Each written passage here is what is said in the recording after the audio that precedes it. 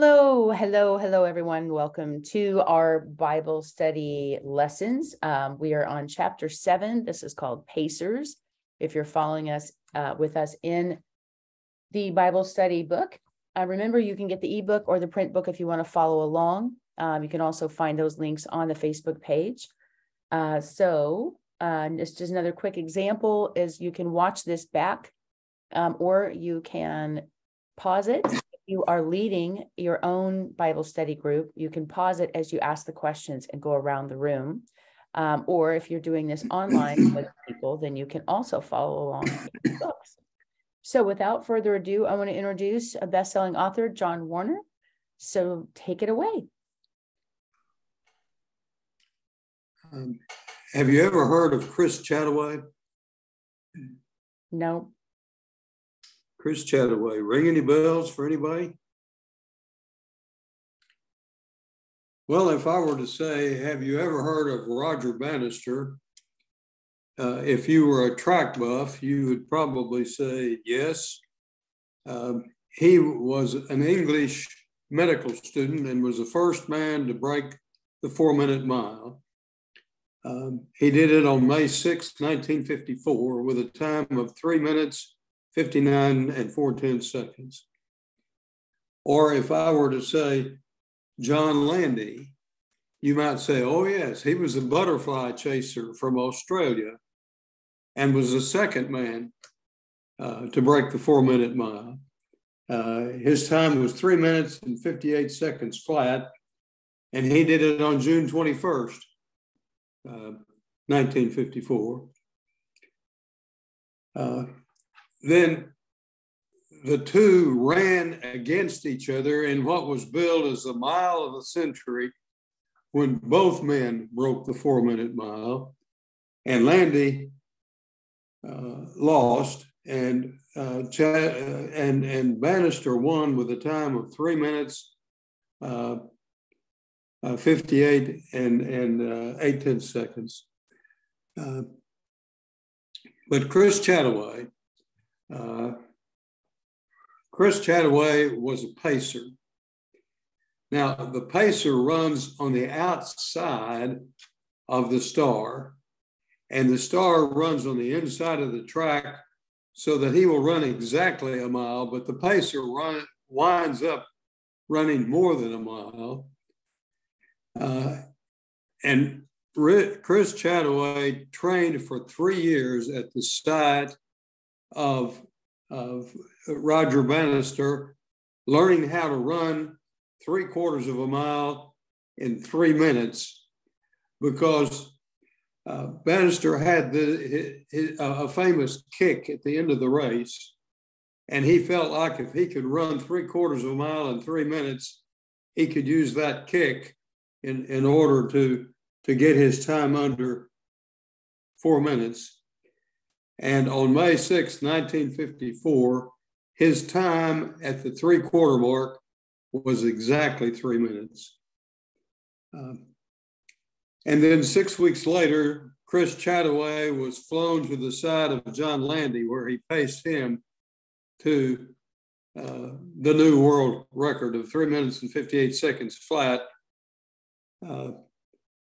Then a short time later, he paced another man to a world record in the 2-mile run. And he finished so closely behind him, he was given the same time. So Chris Chataway was a person who had the ability to run a 4-minute mile, but yet was able to bring out the best in other people. And I would say that at least in our church, we need more pacers, people who are willing to give other people the glory, other people the credit, but yet run their own race. Now, when Jesus' disciples are mentioned, most people will think of Peter first. But yet, if it were not for his brother Andrew, the world may have never heard of Peter. what did Peter do? Melanie, on the bottom of page 69, John 1:40 and to 42. Would you read that for us, please?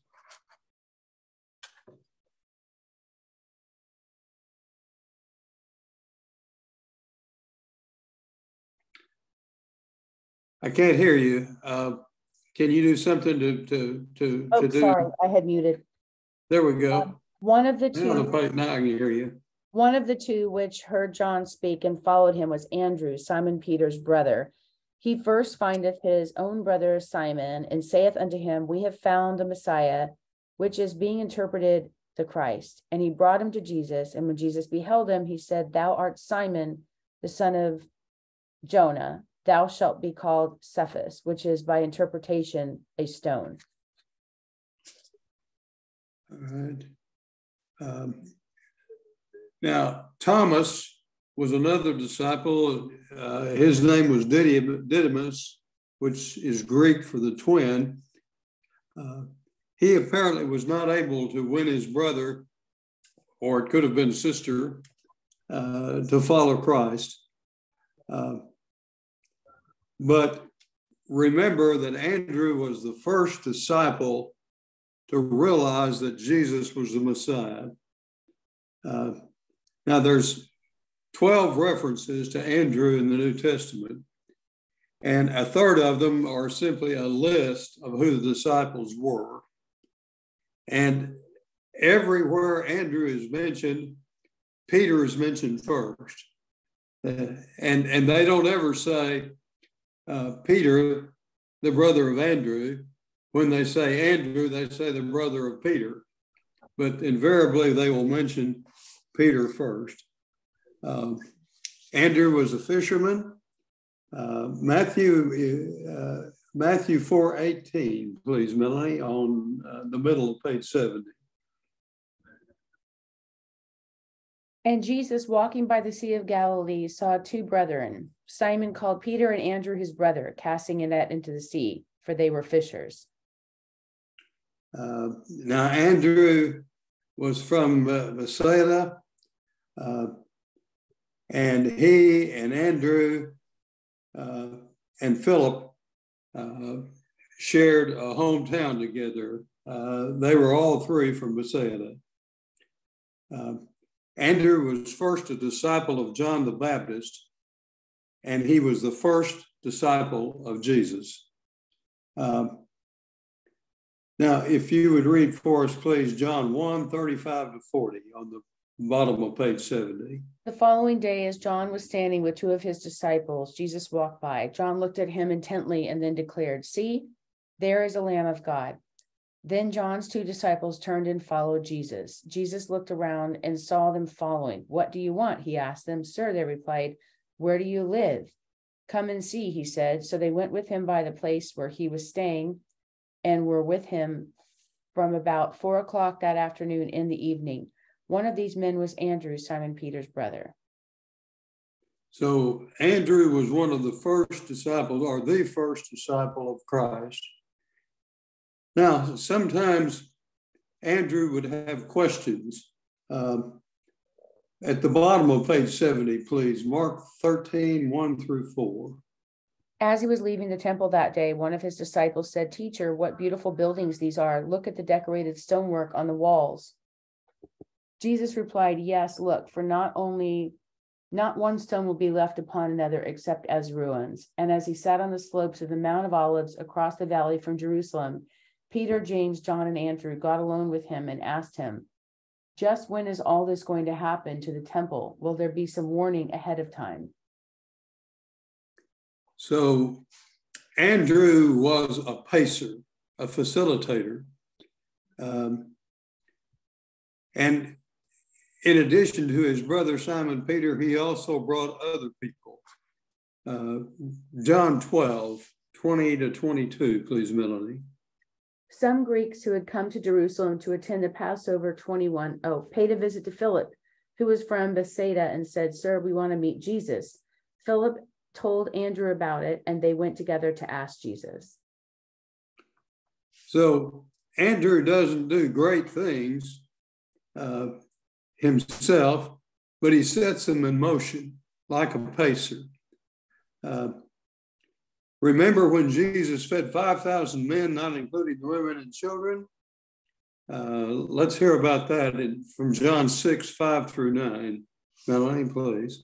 Lifting up his eyes then and seeing that a multitude was coming to him, Jesus said to Philip, "How are we to buy bread so that these people may eat?"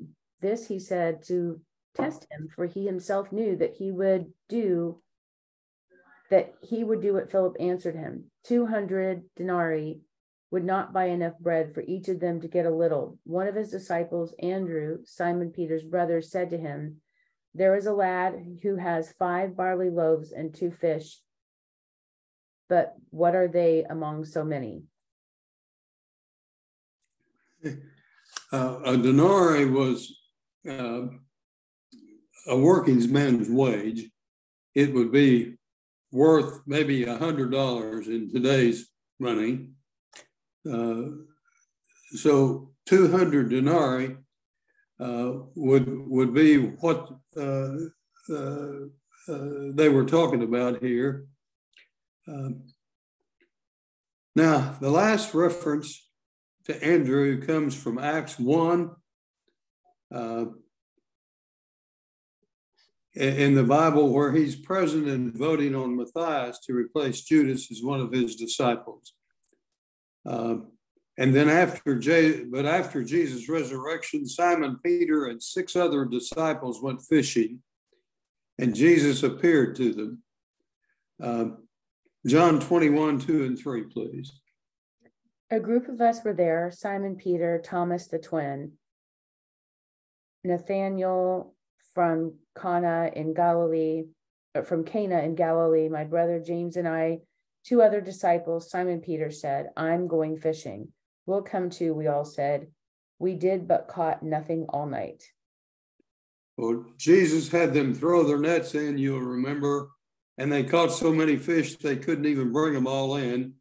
They caught 153 large fish without tearing the net. But did you notice something?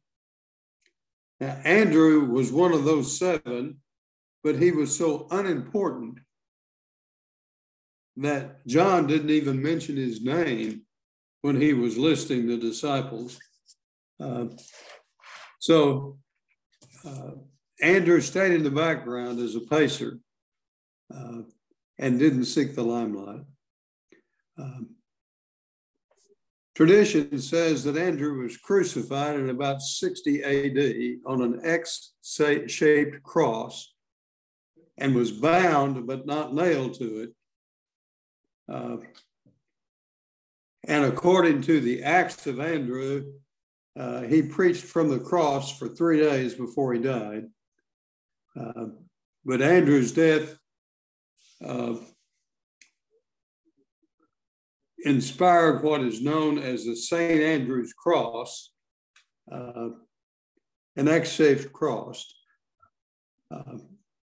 Now, a few days ago, before I wrote this, my daughter, Sandy, was in a grocery store, and a lady had a toddler in her basket. And as they would pass things in the store, she would put them in the basket, and the lady would say, "Apple," and have her daughter repeat it. "Banana, lettuce, tomato." But she was having her daughter repeat each time the things that she pointed out. So the mother was pacing her daughter's learning, and Andrew was a pacer, Jesus' first disciple. Now, his life brings up the question, when is the time to serve? And let's think about that for a minute. Mary gave birth to Jesus when she was 14. George Westinghouse invented the rotary engine when he was 15. John C. Hall and his brother created Hallmark cards when they were teenagers. Johnny Campbell when he was a senior at Pampa High School, managed the campaign for re-election of a United States congressman. George Washington fought his first battle as a lieutenant colonel at the age of 22. William Pitt the Younger was Prime Minister of England at the age of 24. Charles Lindbergh flew the Spirit of St. Louis, became a national hero when he was the first man to fly across the Atlantic Ocean. He was 25 at the time. Jesus Christ began his 3-year ministry at the age of 30. Martin Luther nailed his famous thesis to the door when he was 34. By the time Julius Caesar was 35, he had conquered 800 cities, 300 nations, and 3 million men. John Glenn was 40 when he became the first American to circle the earth in space. John F. Kennedy became president of the United States when he was 43. Abraham Lincoln had a history of failures until he won the presidency when he was 51. Jay Morgan made his first million at the age of 60. If Winston Churchill had died when he was 64, nobody would have ever remembered him. But he became Prime Minister of England at the age of 65. Bob Dole sought the presidency in his 70s. Ronald Reagan was past 80 when he completed his second term. I read about a woman who wrote a bestseller when she was 88 years old. It was the first book she had ever written. I saw Bob Hope give national television specials when he was in his 90s. And George Burns had a contract to play Las Vegas on his 100th birthday. So the New English version of the Bible, Psalms 94:14. Melanie, if you'd read that for us, please, on page 73. The righteous will still bear fruit in old age. So the time to serve the Lord is now. Tom Brady was famous for fourth quarter comebacks. Many of us are in the fourth quarter of life. And last week we asked the question, where were you when God needed you? And now is to compose that answer. Now is the time to resolve things, to make your fourth quarter comeback, to make the kick in the last quarter of your 4-minute mile. Now, James 2:17, Melanie, please. Middle of 73. So you see, it isn't enough just to have faith. You must also do good to prove that you have it. Faith doesn't just show itself by good works, is no faith at all. It is dead and useless. So James said in the King James Version, even so faith, if it not hath works, is dead, being alone. And in Philippians, it says, in humility, value others above yourselves, not looking to your own interest, but each of you to the interest of others. Now, if you were go to New York City, there's a corporation called Abilities Incorporated, and it only hires people who are disabled. And if you were to visit the CEO, he would come out from behind his desk in a wheelchair to greet you and shake your hand.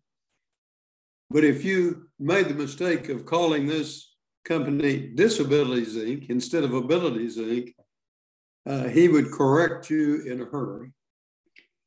For example, he would say, can you take a car, disassemble it, and put it back together blindfolded? And if you say no, he would respond, well, you're kind of handicapped, aren't you?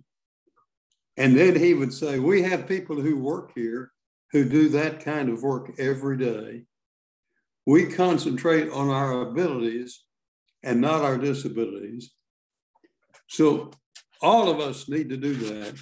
We need to look at our abilities instead of our disabilities. My friend Ramona Height has multiple sclerosis. And when she lived in Pampa, I remember a time on my birthday when I got a call from her. And she said, John, on behalf of the First United Methodist Church in Pampa, I'm just calling to wish you a happy birthday. And she did that for every member of our church. And at that time, we had a membership probably in excess of 400. So that meant that virtually every day, she was calling somebody on behalf of the church to wish them a happy birthday. But she didn't concentrate on her disability, her multiple sclerosis. She concentrated on her ability to use a telephone to remind people that their church was aware that they had achieved another milestone. A member of our Sunday school class, Melba, is almost totally blind. But she is a member of the choir of our church. And because she's almost blind, she has a great deal of trouble reading the music. So she memorizes every single piece of music that we sing every Sunday, every special during Easter and Christmas that consists of between 80 and 120 pages. But Melba is a can-do person. That is, she concentrates on her ability and not her disability. So if you'd bow your heads, please. Lord, help us to be inspired by the example of Andrew. Let us be the pacers who lead others to you and to your Son. We pray in his name. Amen. Amen. Amen. All right. Join us next week for chapter 8. Was Jesus serious? So that'll be a good one as well. Thank you all for being here this week, and we'll see you all next week. Don't forget the Facebook page. You can join as well if you want to comment or have questions. So otherwise, have a great week, you all, and we'll see you next time. Bye-bye, everyone.